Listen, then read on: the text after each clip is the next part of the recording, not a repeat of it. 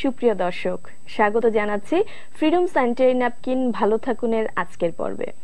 দর্শক মণ্ডলী, আমরা ছোটবেলা থেকে একটি কথা শুনে এসেছি যে মেয়েদের নাকি বুক ফাটে তবু মুখে ফোটে না।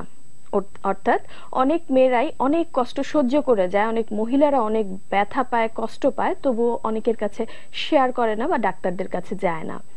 এ ধরনের সমস্যা নিয়ে যারা থাকেন, এই অবস্থায় পরিবর্তিত চিকিৎসা ব্যবস্থা, এখন কিন্তু অনেক বিশেষজ্ঞ মহিলা চিকিৎসক আছেন যাদের কাছে যেতে পারেন, তারপরও যাদের কাছে সুযোগ হয় না সেই ধরনের চিকিৎসা ব্যবস্থার সাহায্য নিতে, তাদের জন্য একটু সাহায্য করার জন্য আমাদের আজকের অনুষ্ঠানের প্রচেষ্টা। এবং সে কারণে আমরা আজকের অনুষ্ঠানের বিষয় রেখেছি মহিলাদের পিরিয়ড সংক্রান্ত সমস্যা এবং জরায়ু মুখের ক্যান্সার। সুপ্রিয় দর্শক, আপনারা জেনে আনন্দিত হবেন আজ এই বিষয়ে কথা বলার জন্য আমরা আমাদের অনুষ্ঠানে স্বাগত জানিয়েছি দুজন প্রখ্যাত গাইনোকোলজিক্যাল অঙ্কোলজি বিশেষজ্ঞকে। প্রথমেই পরিচয় করিয়ে দিচ্ছি প্রফেসর সাবেরা খাতুন। তিনি প্রফেসর এবং head gynaecological oncology unit, Bangabandhu Sheikh Mujib medical university, এবং একই সাথে তিনি গাইনোকোলজিক্যাল অঙ্কোলজি সোসাইটি অব বাংলাদেশের সেক্রেটারি জেনারেল এবং প্রেসিডেন্ট কল্পোস্কোপি সোসাইটি অব বাংলাদেশ। অনেক বড় পরিচয়ের, বড় মাপের একজন মানুষ। এবং আপনারা জেনে আরো আনন্দিত হবেন, আমাদের মাঝে আরো উপস্থিত আছেন প্রখ্যাত গাইনোকোলজিক্যাল অঙ্কোলজিস্ট অধ্যাপক ডক্টর নাজমা হক। তিনি, যার হাত ধরে তৈরি হচ্ছে আরো অনেক গাইনোকোলজিক্যাল অঙ্কোলজি স্টুডেন্ট এবং চিকিৎসক, এবং তিনি বিভাগীয় প্রধান gynaecological oncology unit, Dhaka medical college এবং হসপিটাল। এছাড়াও তিনি গাইনি অঙ্কোলজি সোসাইটি অব বাংলাদেশের ট্রেজারার হিসেবেও কাজ করছেন। সুপ্রিয় দর্শক, আপনারা জানেন আমাদের আজকের অনুষ্ঠানে আপনারা ইচ্ছে করলেই আপনাদের বিভিন্ন ধরনের সমস্যা নিয়ে কথা বলতে পারেন। টিভির স্ক্রলে দেখানো নাম্বারে যে কোনো সময়ে ফোন করে আপনি আপনার সমস্যার কথা আমাদেরকে বলতে পারেন। এছাড়াও আমাদের ফেসবুক পেজের কথা আপনাদের জানাই আছে, বি হেলদি ভালো থাকুন। এছাড়াও আছে ওয়েবসাইট ভালো থাকুন, VALO একটু স্পেস দিয়ে থাকুন, THAKUN। এই ওয়েবসাইটে আপনারা বিভিন্ন ধরনের তথ্য পাবেন এবং যে কোনো সমস্যা বা মন্তব্য করতে পারবেন। সুপ্রিয় দর্শক, অনেক সময়ই আমরা বলতে শুনি, অনেক মহিলাদের বলতে শুনি যে আমার মাসিক ঠিক মতো হচ্ছে না, বা হচ্ছে প্রতিবারই 5-6 দিন আগে পরে হচ্ছে, বা কোনো কোনো মাসে 2-3 বার হয়ে যাচ্ছে। তো এগুলো আসলে কি ধরনের সমস্যা, আমরা প্রথমেই ম্যাডামের কাছ থেকে একটু জেনে নিচ্ছি। ম্যাডাম, আসলে অনেকেই বলে থাকে যে আমার মাসিক অনিয়মিত হচ্ছে, কিংবা এর বাইরেও বলে যে প্রতি মাসে 2-3 বার করে হচ্ছে। আসলে মাসিক অনিয়মিত বলতে আপনারা কি বলেন? মাসিক অনিয়মিত বলতে এটা বুঝি যখন মাসিকের একটা স্বাভাবিক ডিউরেশন, স্বাভাবিক সময়ের ব্যবধানে হবে এবং একটা নির্দিষ্ট সময় মাসিকটা থাকবে। স্বাভাবিক ব্যবধান হচ্ছে সাধারণত আমরা বলি 28 থেকে 35 দিনের ব্যবধানে যদি মাসিক হয় সেটা, এবং 22 দিন পর্যন্ত ব্যবধানে যদি হয় সেটাও আমরা স্বাভাবিক বলি। 22 থেকে 35 দিনের মধ্যে যদি মাসিক হয় তাহলে সেটা স্বাভাবিক। আর মাসিকটা থাকবে হচ্ছে সাধারণত 5 থেকে 7 দিন থাকে বেশিরভাগ মেয়েদেরই, কিন্তু যদি এটা 10 দিন পর্যন্তও থাকে তাহলেও আমরা এটাকে স্বাভাবিক হিসেবে গণ্য করব, স্বাভাবিক হিসেবে। এবং এইটার বাইরে যদি হয়, যেমন কারো যদি 18 দিন পর পর মাসিক হচ্ছে সেটাকে আমরা অস্বাভাবিক ধরি, কিংবা 40 দিন পর পর মাসিক হচ্ছে সেটাকে আমরা অস্বাভাবিক ধরি, কিংবা কারো মাসিক যদি 10 দিনের বেশি থাকছে সেটাকে আমরা অস্বাভাবিক ধরি। এবং মাসিকের পরিমাণেরও একটা নির্দিষ্ট পরিমাণ আছে, যেমন 80 ml যদি যায় টোটাল 5-7 দিনে, তাহলে সেটাকে আমরা বলি যে স্বাভাবিক, এবং এটার চেয়ে বেশি হলে তাকে আমরা বলি যে অস্বাভাবিক পরিমাণে যাচ্ছে মাসিকটা। যে এটা তো আসলে একটু বোঝা মুশকিল সাধারণ মহিলাদের যে আসলে কতখানি হচ্ছে। এটা কি এমনি সাধারণ কোনো পরিমাপ আছে বা বুঝতে পারবে? পরিমাপ করার জন্য আমরা মহিলাদেরকে বলি যে আপনি জিজ্ঞেস করি যে তার কোনো রক্তের চাকা যাচ্ছে কিনা। যখন সে বলবে যে রক্তের চাকা যাচ্ছে, তখন আমরা ধরে নিই যে তার স্বাভাবিকের চেয়ে বেশি পরিমাণে মাসিক যাচ্ছে। কিংবা আমরা জিজ্ঞেস করি যে আপনি আগে যে কয়টা প্যাড ব্যবহার করতেন এখন কি ততগুলোই লাগে কিংবা বেশি লাগে। যদি বেশি লাগে তাহলে আমরা এটা ধরে নেই যে তার পরিমাণ বেশি যাচ্ছে। অথবা আমরা ক্লিনিক্যালিও অনেক সময় পরীক্ষা করে দেখি যে মহিলাটা রক্তশূন্যতায় ভুগছে কিনা। যদি রক্তশূন্যতায় ভুগে তাহলে আমরা ধরে নেই যে তার মাসিকের পরিমাণ বেশি যাচ্ছে, যার জন্য সে রক্তশূন্যতায় ভুগছে। সেক্ষেত্রে ম্যাডাম আমরা তো অনিয়মিত যে হচ্ছে এটা বুঝতে পারলাম, কাদেরকে বলবো। তো এই অনিয়মিত হওয়ার কি কি ধরনের কারণ সাধারণত থাকতে পারে? আসলে বেশি পরিমাণে মাসিকের পরিমাণ বেশি যাওয়ার কতগুলা বেনাইন ডিজিজ আছে, যেটা ফাইব্রয়েড, অ্যাডেনোমায়োসিস, এন্ডোমেট্রিওসিস এবং পিআইডি। পিআইডিটা খুবই কমন, ফাইব্রয়েডটা খুবই কমন আমাদের দেশে মেয়েদের। এটা সাধারণত যাদের এই রিপ্রোডাক্টিভ হেলথ বলি আমরা, 40 থেকে 20 বছরের মেয়েদেরকে, এই যারা সন্তান ধারণের ক্ষমতা আছে, তাদের এই 4টা রোগ বেশি হয়। সেই কারণে রক্তশূন্যতা হয়। কিংবা বয়স যদি যাদের বেশি, যেমন 50-এর উপরে হয়ে গেছে, 60 হয়ে গেছে, মাসিক বন্ধ হয়ে গেছে, তাদের তো আর মাসিক হয় না, তাদের রক্ত যায় পোস্টমেনোপজাল বলি আমাকে, পোস্টমেনোপজাল ব্লিডিং।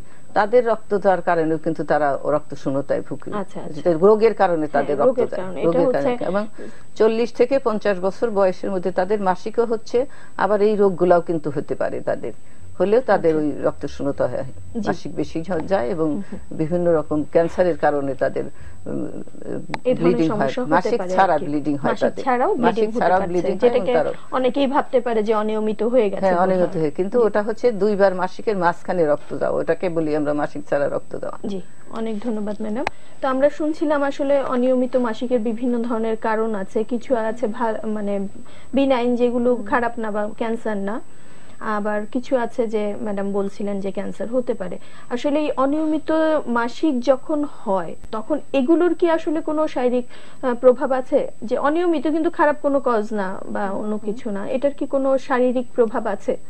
হ্যাঁ, অবশ্যই কিছু প্রভাব তো আছে। যখন স্বাভাবিক মাসিক না, একটু বেশি অথবা কম, দুটোরই ইফেক্ট আছে। যখনই একটা মহিলার অনেক দিন ধরে বেশি বেশি মাসিক যাচ্ছে, এই অনিয়মিতর কারণে দেখা যায় প্রথমত রক্তশূন্যতায় ভুগতে হয় সেই মেয়েদের।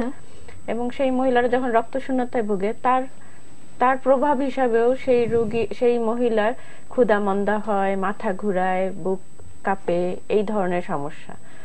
এছাড়াও যদি অতিরিক্ত সময় স্বাভাবিকের চেয়ে বেশি থাকে, তখন তার প্রতিদিনের দৈনন্দিন কাজ কারবারেও তার মানে অনেক ব্যাঘাত ঘটে, এটাও একটা প্রবলেম। তখন সে মানসিক ভাবেও একটু অস্থির হয়ে থাকে যে কেন ভালো হচ্ছে না, এরকম একটা ব্যাপার।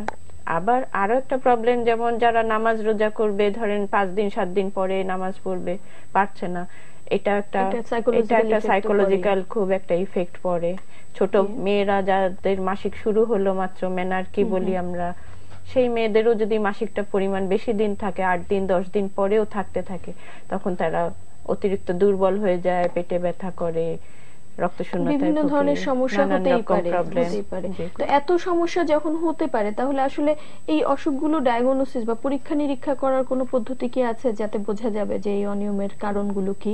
জি, সেটা বলতে গেলে আসলে অনেক কারণেই তো অনিয়মিত হতে পারে।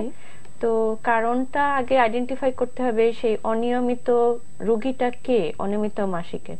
এটা কি প্রথম যাদের মাসিক হলো তাদের, নাকি গর্ভধারণ সক্ষম এরকম মহিলাদের, নাকি মাসিক বন্ধ হয়ে যাবে, যেটা আমরা পেরিমেনোপজ বলি, মাসিক বন্ধ হওয়ার আগের 2-3 বছর এই বয়সের।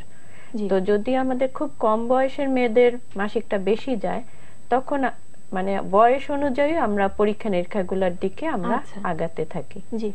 যেমন একটা ছোট মেয়ের যদি হয়, প্রথমে আমরা ভাবি তার কি কেটে গেলে মানে ব্লিডিং এর যে একটা ক্ষমতা, সেটা আছে কিনা, আগে আমরা সেটা আইডেন্টিফাই করি। একটু ইন্টারফেয়ার করছি, একজন দর্শক ফোনের লাইনে অপেক্ষা করে আছে অনেকক্ষণ, ওনার ফোনটি নিয়ে নিচ্ছে। হ্যালো, আসসালামু আলাইকুম দর্শক, বলুন। হ্যালো, আসসালামু আলাইকুম। ওয়ালাইকুম আসসালাম। জি বলুন দর্শক। আচ্ছা ম্যাডাম, আমার হচ্ছে পিরিয়ডটা 2 মাস, 2.5 মাস কিংবা 3 মাস পরেও হয়। জি, এখন এটা কিসের সমস্যার কারণে হচ্ছে? আবার আমি একজন ডাক্তারকে দেখাইছিলাম, উনি আমাকে বলছিল যে নরমেন্স একটা ওষুধ দিয়েছিল, বলছিল আপনি এটা খাবেন যদি আপনার না হয়। পরে আমি এটা খাইলে অনেক সময় দেখা যায় হয়, আবার অনেক মাসে দেখা যায় এটা খাওয়ার পরও হচ্ছে না, কিন্তু মনে করেন 3 মাস চলে গেলে আবার অটোমেটিক হচ্ছে। এখন কি সমস্যার কারণে এটা আমার হচ্ছে? দর্শক, আপনার বয়সটা একটু বলবেন? আমার বয়সটা হচ্ছে 24 বছর। 24 বছর। আপনার কি মাসিক প্রথম থেকেই এরকম অনিয়ম নাকি না না, ইদানিং প্রথম থেকে হচ্ছে? এরকম অনিয়ম ছিল না। প্রথম থেকে প্রতি মাসে মানে যে তারিখে হতো ওই তারিখে হতো, কিন্তু দেখা যাচ্ছে যে গত 7-8 মাস ধরে আমার এই সমস্যাটা দেখা দিচ্ছে। ম্যাডাম, আপনি কি কিছু জানতে চান ওনার কাছে? জি, আচ্ছা, আপনি কি কয় সন্তানের মা বা কিছু এই ব্যাপারটা? আমার একটা ছেলে শুধু। তার হওয়ার পর থেকে কি এই প্রবলেমটা? না না, তার হওয়ার পরেও আমার মানে ঠিক নিয়ম অনুযায়ী হতো। মানে বললাম না 7-8 মাস ধরে। আমার ছেলের বয়স হচ্ছে 9 বছর। আচ্ছা, ধন্যবাদ। আপনাকে একটু সাহায্য করতে পারি আমরা এইভাবে যে প্রথমত কেন এত দেরিতে হচ্ছে গত 7-8 মাস যাবত। একজন মেয়ের যখন দেরিতে হয় তখন স্বাভাবিক 2টা পরীক্ষা আমরা করতে বলি, একটা তলপেটের আলট্রাসোনোগ্রাফি আর একটু হরমোন টেস্ট। যে হরমোনটা স্বাভাবিকভাবে অনেক কিছুই হতে পারে, কিন্তু প্রথম অবস্থায় আমরা একটা থাইরয়েড ফাংশন করতে বলি আর একটা সিরাম প্রোল্যাকটিন লেভেল বলি, যেটা ব্রেনের কিছু হরমোন থেকেও এই মাসিকটাকে দেরি করায় দিচ্ছে আপনাকে।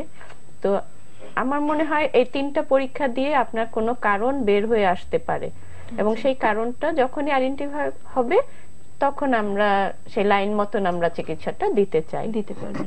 সুপ্রিয় দর্শক, আপনি শুনলেন আপনার সমস্যার সমাধান। আসলে আপনার কোন সমস্যাটা হচ্ছে এটা বোঝার জন্য আপনাকে একজন গাইনো বিশেষজ্ঞর কাছে গিয়ে পরীক্ষা নিরীক্ষাগুলো করলে আপনি বুঝতে পারবেন আসলে কি হয়েছে, এবং সেই অনুযায়ী চিকিৎসা নিলে ইনশাল্লাহ আপনি ভালো হয়ে যাবেন। তো আমরা আসলে কিন্তু দেখতে পাচ্ছিলাম যে শুধুমাত্র জরায়ুর সমস্যার কারণেই যে হয় মাসিকের অনিয়ম বা মাসিকের অনিয়ম একেবারে সাধারণ ঘটনা তা না, এগুলো অনেক বড় বড় অসুখেরও লক্ষণ হতে পারে। আবার দেখতে পেলাম যে অনেক রক্তের পরীক্ষা, হরমোনের পরীক্ষাও করতে হয়, কারণ ওগুলো সমস্যার জন্যও হচ্ছে। তো আসলে এটার জন্য চিকিৎসাটা কি আমরা জানতে চাচ্ছি প্রফেসর সাবেরা খাতুন ম্যাডামের কাছে। চিকিৎসা কি ধরনের হয়? চিকিৎসা আমরা প্রথমে জানতে চাই যে তার কোনো রোগ আছে কিনা, জরায়ুতে তার কোনো সমস্যা আছে কিনা।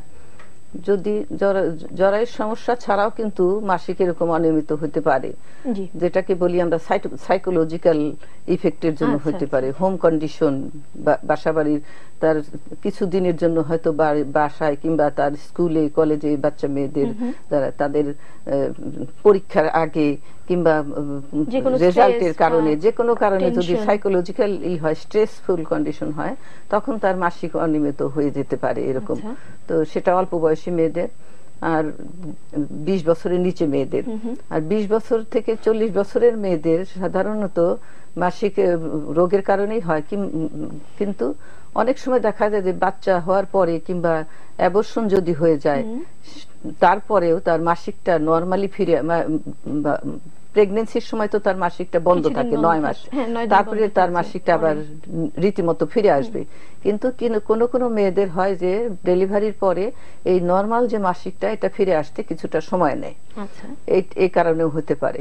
এটা একটা মানে রোগ ছাড়া আর কি, এই কারণগুলো স্বাভাবিক কিছু কারণে যেগুলো সামান্য চিকিৎসা করলেই হয়ে যায়, কিছু সেডেটিভ কিংবা কিছু অ্যান্টিবায়োটিক কিংবা তাকে একটু কাউন্সিলিং করলেই হয়ে যায়। কিন্তু এই সমস্ত সাধারণ চিকিৎসার পরেও যখন দেখা যায় যে এটা হচ্ছে না, স্বাভাবিক হচ্ছে না মাসিকটা, তখন আমরা তাকে কিছু পরীক্ষা নিরীক্ষা করাই যে তার আন্ডারলাইং কোনো কজ আছে কিনা, কারণ আছে কিনা, ডিজিজ যেগুলো বললাম যে পিআইডি, ফাইব্রয়েড, এন্ডোমেট্রিওসিস, এই সমস্ত, কিংবা কোনো মেডিকেল ডিজিজ আছে কিনা, লিভারের ডিজিজে হলেও হতে পারে, তারপরে থাইরয়েডের ডিজিজ হলেও হতে পারে, ইভেন ডায়াবেটিস হলেও তার এরকম হতে পারে, কিংবা হাইপারটেনশন যদি হয় তাহলেও তার এরকম অনেক ধরনের মেডিকেল কন্ডিশনের জন্য হতে পারে। সেই অনুযায়ী তাকে চিকিৎসা হবে। একটা ফোন আছে, আমি সেই ফোনটি একটু নিয়ে নিচ্ছি। হ্যালো, আসসালামু আলাইকুম। হ্যালো, আসসালামু আলাইকুম। ওয়ালাইকুম আসসালাম। দর্শক বলুন। জি, আমি ফারিয়া বলছি। আমার বয়স 29 বছর। আমার 2টা বাচ্চা আছে। আমার ছোট বেবিটার বয়স 3 বছর। আমার প্রবলেমটা হচ্ছে আমি জানুয়ারির 9 তারিখে আমার একটা অ্যাবর্শন করতে হয়েছিল। তো তারপরে তখন ক্লিয়ার হয়েছিল না। দেন 1.5 মাস পরে ওটা একেবারে প্রাইমারি স্টেজে ছিল বেবিটা। 1.5 মাস পরে আমার অ্যাবর্শনটা করতে হয়েছিল। দেন আবার মানে ওটা ক্লিয়ার হয়েছিল না।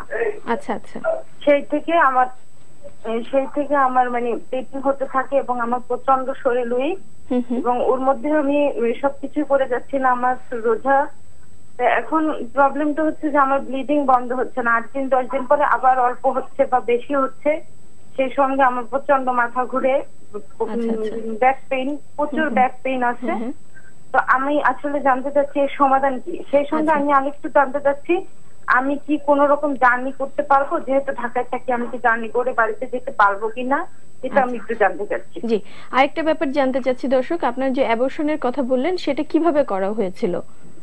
এটা এমআর করা হয়েছিল। এমআর করা হয়েছিল, অর্থাৎ খুব প্রাথমিক অবস্থায় ছিল। জি ম্যাডাম, আপনি কি আর কোনো ইনফরমেশন চান ওনার কাছ থেকে? জি, আমার এটার সাথে ব্লিডিং আছে, কখনো প্রচুর ঘন ঘন সাদা স্রাব হয়, যেটা খুবই গাঢ়। আচ্ছা, এরকম সাদা স্রাব হয়। আমি আসলে জানতে চাচ্ছি যে এটা আসলে কি সমাধান। যেহেতু ওনার প্রথম এমআর করা হয়েছে এবং পরে আবার আরেকবার ডিএনসি করতে হয়েছে সম্ভবত, হ্যাঁ ওনার কথা অনুযায়ী, তো সেক্ষেত্রে আমি যেটা চিন্তা করছিলাম এটাই আমি জানতে চাচ্ছিলাম যে ওনার কোনো সাদা স্রাব, দুর্গন্ধ স্রাব এটা হয় কিনা। উনি কিন্তু বললেন যেটা হয়। এখন এই ধরনের ইরেগুলার ব্লিডিং হওয়ার সাথে যদি সাদা স্রাব, দুর্গন্ধ স্রাব হয়, সেটা সাধারণত, এবং উনি কিন্তু বলছেন যে ওনার ভালো লাগে না, মেজমেজে লাগে, এই লাগে, সাধারণ মনে হয় ওনার রাত্রে জ্বর টরও হয়। তো এটা ইনফেকশনেরই লক্ষণ মনে হচ্ছে, পিআইডি যেটা বলি আমরা, এটা ডিএনসির পরে হতে পারে। ডিএনসির পরে ভালো মতো অ্যান্টিবায়োটিক না খেলে হতে পারে, খুব সম্ভব ওনার পিআইডি হয়েছে। পিআইডির জন্য ওনাকে এক কোর্স অ্যান্টিবায়োটিক দিলে হয়তো উনি ভালো হয়ে যাবে। অথবা ইরেগুলার ব্লিডিং হতে পারে, ওনার ডিএনসিটা কমপ্লিট হলো কিনা একটা আল্ট্রাসাউন্ড করে নিলে হয়তো বোঝা যাবে যে এটা হলো কিনা। পিআইডি হওয়ার সম্ভাবনাটাই বেশি ওনার। তাছাড়া বললাম যে অ্যাবর্শনের পরে কিংবা প্রেগনেন্সির পরে নরমাল মেনস্ট্রুয়েশনটা ফিরে আসতে অনেক সময় দেরি হয়, সেক্ষেত্রে কিছু হরমোনের চিকিৎসাও লাগে। ওনাকে একটা আল্ট্রাসাউন্ড করে একটা অ্যান্টিবায়োটিক কোর্স দিয়ে, যদি না হয় তখন একটা হরমোনাল কোর্স দিলে হয়তো উনি ভালো হয়ে যাবেন আশা করছি আমরা। তো আমরা বেশ অনেক অনিয়মিত সমস্যার কথা শুনছিলাম, মাসিকের অনিয়মিত হওয়ার সমস্যা। এই পর্যায়ে আরো একটা ফোন এসেছে আমাদের, আমরা সেই ফোনটিও নিয়ে নিচ্ছি। হ্যালো, আসসালামু আলাইকুম দর্শক। জি দর্শক বলুন। জি, আমার সমস্যা হচ্ছে আমার বয়স 52 বছর। আচ্ছা, আমি 5 বছর আগে আমার জরায়ুতে টিউমার হয়েছিল। আমার টিউমারটা অপারেশন করে ফেলে দেওয়া হয়েছে, সাথে জরায়ুও ফেলে দেওয়া হয়েছে। এখন আমি জানতে চাচ্ছি যে আমার কি আর জরায়ুতে ক্যান্সার হওয়ার সম্ভাবনা আছে কিনা, বা আমার কি সতর্কতা থাকতে হবে, এইগুলো আমি জানার জন্য। জি দর্শক, অনেক ধন্যবাদ, অনেক গুরুত্বপূর্ণ প্রশ্ন করেছেন। আপনি একটু আমাদের সাথে থাকুন। আমাদের এই মুহূর্তে একটা বিরতি নেবার সময় হয়েছে, সেই বিরতির পর আমরা আপনার প্রশ্নের উত্তর দিয়েই অনুষ্ঠান শুরু করব। অনেক ধন্যবাদ, আমাদের সাথেই থাকুন। শুধু দর্শক, বিরতির পর আবারও ফিরে এলাম ফ্রিডম স্যানিটারি ন্যাপকিন ভালো থাকুনে। শুধু দর্শক, আজ আমরা কথা বলছিলাম মেয়েদের পিরিয়ড সংক্রান্ত সমস্যা এবং জরায়ু মুখের ক্যান্সার, এবং এই বিষয়ে কথা বলার জন্য আমাদের স্টুডিওতে আজ উপস্থিত আছেন দুজন প্রখ্যাত gynaecological oncologist, professor Sabera Khatun, professor এবং head gynaecological oncology Bangabandhu Sheikh Mujib medical university. এছাড়াও উনি জিওএসবি অর্থাৎ গাইনোকোলজিক্যাল অঙ্কোলজি সোসাইটি অব বাংলাদেশের সেক্রেটারি জেনারেল এবং প্রেসিডেন্ট কল্পোস্কোপি সোসাইটি অব বাংলাদেশ। এবং আমাদের সাথে আরো উপস্থিত আছেন প্রখ্যাত গাইনোকোলজিস্ট অধ্যাপক ডাক্তার নাজমা হক, যিনি গাইনোকোলজিক্যাল অঙ্কোলজি ইউনিটের প্রধান, ঢাকা মেডিকেল কলেজ এবং হসপিটাল, এবং উনি গাইনি অঙ্কোলজি সোসাইটি অব বাংলাদেশের ট্রেজারার হিসেবেও কাজ করছেন। শুধু দর্শক, আমরা বিভিন্ন ধরনের সমস্যার কথা আপনাদের কাছ থেকে ফিডব্যাক পাচ্ছি, বিভিন্ন ধরনের অনেক বাস্তবসম্মত সমস্যার সমাধান জানতে চাচ্ছেন আমাদের প্রখ্যাত গাইনোকোলজিস্টদের কাছে। আমরা খুশি হচ্ছি, আপনারা ফোন করতে থাকুন আমাদের স্ক্রলে দেখানো নাম্বারে। বিরতির আগে যে দর্শকের ফোনটি আমরা নিয়েছিলাম, এবারে সেই ফোনটির উত্তর দিচ্ছি প্রফেসর সাবেরা খাতুন ম্যাডামের কাছ থেকে। ওনার প্রশ্ন ছিল ওনার বয়স 52 বছর, 5 বছর আগে ওনার জরায়ু ফেলে দেওয়া হয়েছে, এবং উনি এখন জানতে চাচ্ছেন যে ওনার জরায়ুর মুখের ক্যান্সার হতে পারে কিনা। তো জরায়ু ফেলে দেওয়া হয় সাধারণত, জরায়ুর মুখ সহ জরায়ু ফেলে দেওয়া হয়, এবং জরায়ুর মুখের ক্যান্সার হওয়ার সম্ভাবনা জরায়ু ফেলে দেওয়ার পরে কম। তবে কোনো কোনো সময় জরায়ুর মুখ রেখে জরায়ু ফেলা হয়, সেটা জানা দরকার। এই জিনিসটা ওনার জরায়ু ফেলার যে অপারেশন হয়েছিল তারপরে ওনাকে একটা ডিসচার্জ সার্টিফিকেট বলি আমরা, সেটাতে লেখা থাকে। কোন কোন সময় খুব কম কন্ডিশনে আছে যেখানে জরায়ুর মুখ রেখে জরায়ু ফেলতে বাধ্য হন আর কি সার্জন, তো সেটা লেখা থাকে। তো এই সার্টিফিকেটের মধ্যে যদি ওনার লেখা থাকে যে টোটাল অ্যাবডোমিনাল হিস্টেক্টমি বলি আমরা, সেটা যদি হয়ে থাকে তাহলে ওনার জরায়ুর মুখের ক্যান্সার হওয়ার সম্ভাবনা নাই। তবে কি কারণে জরায়ুটা ফেলা হয়েছিল সে কারণটাও জানা দরকার।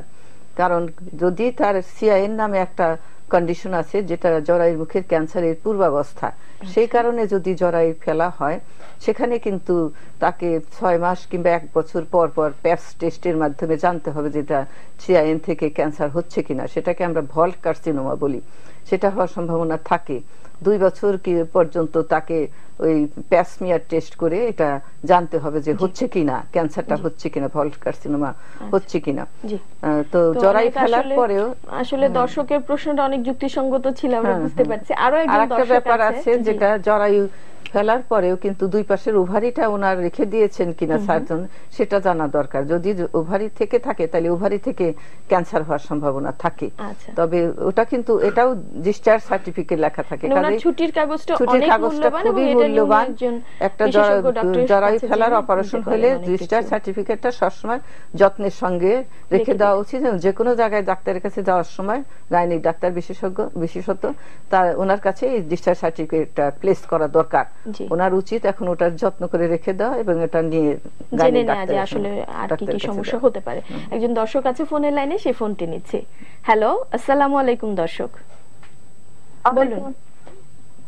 আমি ভোলা থেকে বলছি। জি, আমার সমস্যা হচ্ছে আমার মাসিক ইরেগুলার হচ্ছে। হ্যাঁ, আর আমার মানে ইদানিং একটা আলট্রাসাউন্ড করাইছে, ওটা স্মল লেফট ওভারিয়ান সিস্ট। আচ্ছা। আর আমার সমস্যা আজকে থেকে 1 মাস আগ থেকে আমার কালো কালো ময়লা যাচ্ছে আর কি, অল্প অল্প। আর আমার মাসিক হলেও 15 দিন ওভার হয়ে যায়, 45 দিন 46 দিন এরকম হয়। আর আমি বেবি নেওয়ার জন্য এর আগে ওভারফ্লোন নামে একটা ওষুধ ডাক্তার আমাকে দিয়েছিল। আমি 9 বছর হয়েছে আমার বিয়ে হয়েছে, কিন্তু এর মধ্যে আমি 3 বছর একটা ইমপ্লান্ট নিয়েছিলাম, কিন্তু তারপর থেকে আমার মাসিক ইরেগুলারই হয়। মাসিক ঠিক ভাবে হচ্ছে না। বেবি নেওয়ার জন্য সবগুলো টেস্ট করেছি, কোনো সমস্যা নাই। দর্শক, আপনার কাছ থেকে আসলে আমরা অনেকগুলো ইনফরমেশন পেয়েছি, তারপরেও আরো কিছু লাগবে। আপনার বয়সটা একটু বলতে হবে। 25 ইয়ার। আচ্ছা, আপনার বিয়ে হয়েছে 9 বছর, তার ভেতরে আপনি একবার ইমপ্লান্ট ব্যবহার করেছিলেন, তারপর থেকে অনিয়মিত হচ্ছে। ইমপ্লান্টটা সরিয়েছেন কতদিন হলো, বের করেছেন কতদিন? জি, 3 বছরের ইমপ্লান্ট নিয়েছিলাম, 3 বছর মেয়াদি। কতদিন আগে বের করা হয়েছে? 1 বছর হয়েছে। 1 বছর। এই 1 বছরের মধ্যে আপনি চেষ্টা করছেন সন্তান নেয়ার জন্য, এর মধ্যে ওভারক্লোন খেয়েছেন আপনি? জি জি। এখন আপনি আপনার মাসিকটা এখনো কেন নিয়মিত হচ্ছে না, এবং হলেও 15 দিনের মতো কেন থাকছে, এবং হওয়ার আগে কেন কালো ময়লা যাচ্ছে, এগুলোই আপনার প্রশ্ন? না, 15 দিন ওভার হয়ে যাচ্ছে, ময়লা যাচ্ছে আর কি। বর্তমানে সমস্যা হচ্ছে আমার ময়লা যাচ্ছে। আর কিছু জানতে চান কি ম্যাডাম আপনি ওনার কাছে? আচ্ছা, আপনাকে ধন্যবাদ। আপনার আপাতত যে প্রবলেমগুলো একটা একটা করে আমি যদি বলি, আপনার যেটা ওভারিতে সিস্ট, এটা নিয়ে হয়তোবা আপনি একটু দুশ্চিন্তায় আছেন। তবে এই সিস্টের সাইজটা আমাদের দরকার। সাইজটা যদি 5 থেকে 8 সেন্টিমিটার পর্যন্ত হয়ে থাকে তাহলেও আপনার দুশ্চিন্তা করার কিছু না, এটা স্বাভাবিক একটা সিস্ট। সব মেয়েদেরই মাসিকের মধ্যে দেখা যায় 1-2টা সিস্ট দেখা যায়। হ্যাঁ, এটা কোনো অস্বাভাবিক কিছু না। বিশেষ করে যদি 5 সেন্টিমিটারের মধ্যে হয়ে যায় তাহলে আপনি একদমই নিশ্চিন্ত থাকেন, এই সিস্ট আপনাকে কোনো প্রবলেম করবে না। আচ্ছা। দ্বিতীয়ত, আপনার যে 15 দিন পার হয়ে গেল মাসিক হলো না, ওই যে আপনি একটা নরপ্ল্যান্টের কথা বললেন, এটা একটা হরমোন। এই হরমোনটা শরীরে যখন ছিল তখন দেখা যায় যে কারুর মাসিকের এই অনিয়মটা হয়, একটু দেরিতে হয়, অথবা কারুর মাসের মধ্যে 2-3 বার করে ফোঁটা ফোঁটা একটু রক্ত দেখা দেয়। তো এই হরমোনের প্রভাবটা যেতে আপনার 1 বছর হয়ে গেছে, হয়তো বা আর কিছুদিনের মধ্যেই ঠিক হয়ে যাবে, আমরা খুবই আশাবাদী। আচ্ছা। আর তৃতীয়ত, আপনি যেটা বললেন যে একটু ময়লা যাচ্ছে, হ্যাঁ, এটা হয়তো আপনার মাসিকের হয়ে আসবে এরকমই একটা লক্ষণ, যেটা হরমোনটা রেগুলার হয়ে যাওয়ার পরে ওইটা মাসিক হয়ে যাবে। আপনি এই অবস্থায় যেহেতু আল্ট্রাসাউন্ড করেছেন, কিন্তু আমরা মাসিকের অনিয়ম হলে প্রথমেও বলেছি একটু হরমোন টেস্টটাও আপনার পাশাপাশি করা প্রয়োজন, যে অন্য কোনো সমস্যা আছে কিনা। আর আপাতত আপনি এই যেটা পিল খাচ্ছেন বললেন, হ্যাঁ, এটা একটা স্বল্প মাত্রার পিল খেয়েও দেখতে পারেন 3 মাস। আচ্ছা, ঠিক আছে ম্যাডাম, আমরা আসলে আর এইসব সমস্যা নিয়ে কথা বলতে চাচ্ছিলাম, দর্শকদের ফোনের মাধ্যমে উঠে আসছে যে ব্যাপারটি নিয়ে বলতে চাচ্ছিলাম যে জরায়ুর ক্যান্সারের কথা কিন্তু আমরা ইদানিং অনেক বেশি শুনছি আগের তুলনায়, এবং আমরা একটা ফোনও পেলাম। তো এই জরায়ুর ক্যান্সারের বর্তমান অবস্থাটা বাংলাদেশে কি, এবং কাদের এই জরায়ুর ক্যান্সার হবার ঝুঁকিটা বেশি থাকে সেটা একটু বলুন আমাদেরকে। আচ্ছা, বর্তমানের মানে পরিসংখ্যান যদি বলতে হয়, দেখা যায় জরায়ুর মুখের ক্যান্সার যেটা, সেটা 26 থেকে 29%। আচ্ছা, মানে 100 জনের মধ্যে 26 থেকে 29 জন মানুষ ভুগছে জরায়ুর মুখ ক্যান্সারে। বর্তমান পরিসংখ্যান মোটামুটি একটা বিশাল সংখ্যা। তবে এই সংখ্যার চেয়েও আগেও বলেছে, আগে হয়তো আরো থাকতো। আমরা এখন রোগীরাও আমাদের কাছে আসছে এবং আমাদের পরীক্ষা নিরীক্ষার পদ্ধতিও বেড়ে গেছে, যার ফলে আমরা ধরে ফেলছি যে হ্যাঁ, জরায়ুর মুখ ক্যান্সার হচ্ছে, মানে বেশ আর্লি অবস্থায় বলা যাচ্ছে। মানে কাদের এই সমস্যাগুলো বেশি হওয়ার ঝুঁকি থাকে সেটা যদি একটু জানান। এটা আমাদের মেয়েদের যেটা বয়সের দুইটা পিক বয়স বলি আমরা, সেটা হলো 35 বছর বয়সে আর একটা 55 বছর বয়সে। আচ্ছা, এই 35 আর 55 এই দুইটার কাছাকাছি বয়সের মেয়েদের দেখা যায় জরায়ুর মুখের ক্যান্সারের সংখ্যাটা বেশি। এছাড়াও যে অন্য সময় হতে পারে না তা না, মাসিক বন্ধ হয়ে যাওয়ার পরেও হতে পারে, আগেও হতে পারে, কিন্তু এই দুইটা সময়ে বেশি দেখা যাচ্ছে। প্রফেসর সাবেরা খাতুন ম্যাডামের কাছে জানতে চাচ্ছি যে এই আমরা শুনলাম যে জরায়ুর ক্যান্সারের বর্তমান অবস্থাটা কি কি লক্ষণ থেকে বোঝা যাবে আসলে যে এই ধরনের সমস্যা হচ্ছে কিনা বা আছে কিনা? লক্ষণ যেটা দেখা দেয়, জরায়ুর মুখের ক্যান্সারের লক্ষণ দেখা দেয় প্রাথমিক পর্যায়ে, কিন্তু অনেক সময় লক্ষণটা দেখা দেয় না। এটা একটা সমস্যা, বিরাট সমস্যা। এবং যখন লক্ষণটা দেখা দেয় না, তখন এটা ধরার একটা পদ্ধতি হচ্ছে কিছু স্ক্রিনিং টেস্ট করা। স্ক্রিনিং টেস্ট করে তারপরে এটা পজিটিভ হলে কল্পোস্কোপি করে, কল্পোস্কোপির মাধ্যমে বায়োপসি নিয়ে ধরা আর কি। এটা একদম প্রাথমিক পর্যায়ে এটা রোগ ধরার নিয়ম। এবং লক্ষণ যখন দেখা যায়, প্রথম সবচেয়ে কমন যেটা লক্ষণ সেটা হচ্ছে অনিয়মিত রক্তস্রাব, যেটাকে বলি। এবং এটা বিভিন্ন ধরনের মেয়েদের বিভিন্ন রকম ভাবে দেখা দেয়। যেমন যদি তার নিয়মিত মাসিক হয়, তার হবে 2 বার মাসিকের মাঝখানে রক্ত যাবে। আচ্ছা, আর যে তারপরে মেলামেশার পরে রক্ত যাবে, এটা। কিন্তু যার মাসিক বন্ধ হয়ে গেছে সে কিভাবে বুঝবে? তার মাসিক বন্ধ হয়ে গেলে তখন দেখা যাবে হঠাৎ করে 2 বছর পর কিংবা 3 বছর পর তার রক্ত দেখা দিচ্ছে, সেটাকে আমরা বলি পোস্টমেনোপজাল ব্লিডিং। এটাই হচ্ছে কমন সিমটম, কমন লক্ষণ। আর আরেকটা লক্ষণ যেটা সাদা স্রাব যাওয়া, এটা যদিও শুরু হয় অনেক আগে, বিভিন্ন কারণেই হতে পারে। তবে জরায়ুর মুখের ক্যান্সারের জন্য যে সাদা স্রাবটা যায়, সেটা একটা নির্দিষ্ট একটা ধরন আছে। এই সাদা স্রাবটা এটা প্রথমে থাকবে পাতলা, তারপরে একটু ধীরে ধীরে ঘন হবে, এবং এটা কন্টিনিউয়াস হতেই থাকবে, অনবরত হতেই থাকবে, এটা বন্ধ হবে না। ওষুধ খেলেও দেখা যাচ্ছে এটা বন্ধ হচ্ছে না। মহিলা হয়তো গিয়ে দোকানে গিয়ে ওষুধ নিয়ে এসে খায়, কিন্তু এটা বন্ধ হচ্ছে না। যখনই দেখা যাবে এটা বন্ধ হচ্ছে না, তার কারণ এটা জরায়ুর মুখের ক্যান্সার হওয়ার সম্ভাবনা আছে, এবং অবশ্যই বিশেষজ্ঞের সাথে। এবং এটা জরায়ুর মুখের ক্যান্সারের সাদা স্রাবের আরেকটা লক্ষণ, যেটা যখন অ্যাডভান্স স্টেজ হয়ে যায়, তখন এই সাদা স্রাবের লক্ষণটা হয়, ধরনটা হয়, এটা দুর্গন্ধ স্রাব হয়। এবং যারা মেনোপজাল ওমেন, মাসিক বন্ধ হয়ে গেছে, তাদের যদি দুর্গন্ধ স্রাব হয়, তাদের অবশ্যই ডাক্তারের কাছে অতি তাড়াতাড়ি যাওয়া উচিত। খুব অল্প করে জানতে চাচ্ছি, আসলে অনুষ্ঠানের সময় আমাদের প্রায় শেষ হয়ে গেছে। ম্যাডাম, আপনার কাছে একটু জানতে চাচ্ছি যে টিকার কথা আমরা শুনেছি জরায়ুর মুখের ক্যান্সারের জন্য, এই টিকাটা আসলে কাদের জন্য প্রযোজ্য? হ্যাঁ, এই জরায়ুর মুখের ক্যান্সার প্রতিরোধের 2টা উপায় আছে। আপনি যে টিকার কথাটা বললেন, আসলে টিকা দিয়ে আমরা সব মেয়েদেরকে অল্প বয়স থেকে এই প্রতিরোধ গড়ে তুলতে পারি। যেমন যদি 9 থেকে 14 বছর বয়সের মেয়েরা, স্কুল গোয়িং গার্ল যারা, তারা যদি এই টিকা নিয়ে নেয়, 2টা টিকা নিতে হবে। এই 2টা টিকাতে তাকে প্রতিরোধ করে দিবে জরায়ুর মুখ ক্যান্সার, যা কিনা চিকিৎসা নেওয়ার আগেই প্রতিরোধ করতে পারলাম। আর যদি 15 বছরের ঊর্ধ্বে যারা নিবে 45 বছর বয়স পর্যন্ত নিতে পারে। এই টিকাটা 3টা টিকা নিতে হবে 6 মাসের মধ্যে। যেমন আজকে যেটা নিল 1 মাস পরে একটা, আর প্রথম দিন থেকে 6 মাসের মাথায় একটা। এটা নিলে ওনারা কিন্তু নিশ্চিন্তে থাকতে পারেন যে জরায়ু মুখের ক্যান্সার আর হবে না। যেমন আমরা খুবই অভ্যস্ত হয়ে গিয়েছি যে টিটি টিকা নিচ্ছে গর্ভবতী হওয়ার আগেই, বিয়ের আগেই টিকা নিয়ে নিচ্ছে, তাতে আর টিটি হবে না। ডিপিটি টিকা নিচ্ছি, যেমন ডিপথেরিয়া, পার্টুসিস, এইসব হবে না। আসলে আমাদেরকে সচেতন হতে হবে যে এটা কতখানি গুরুত্বপূর্ণ সেটা বুঝতে হবে। একমাত্র ক্যান্সার যার টিকা বেরিয়েছে এ পর্যন্ত, আর কোন ক্যান্সারে কিন্তু টিকা বের নেই। তো আমরা সেই হিসাবে মনে করি ভাগ্যবান যে অন্তত জরায়ু মুখের টিকাটা আমরা অনুরোধ করব সব মায়েরা মেয়েরা যেন একটু নিয়ে নেয়। এই টিকাটা কোথা থেকে পাওয়া যাবে, কোথা থেকে নিতে পারবেন? এটা অনেক প্রতিষ্ঠানেই দিচ্ছে।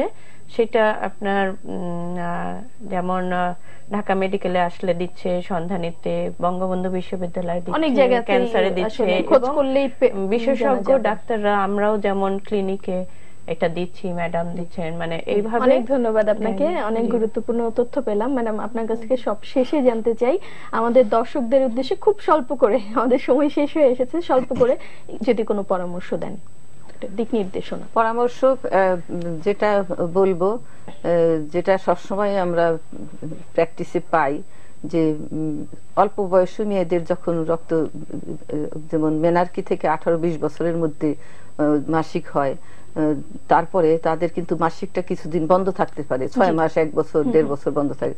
তখন তারা মায়েরা প্যানিক হয়ে যায়। প্যানিক হওয়ার কোনো কারণ নাই।